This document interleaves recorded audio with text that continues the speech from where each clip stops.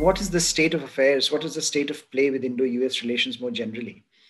And one pattern that we always witness is that in India, there is always this, this a lot of hand-wringing that happens whenever there is a new administration.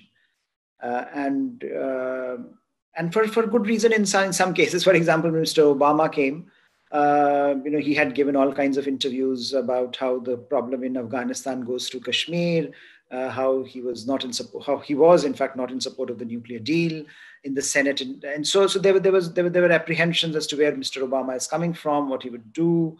And when he came to office, the first few months saw his advisors talking about a G2 global, condominium between China and America, where Americans and Chinese would manage the world.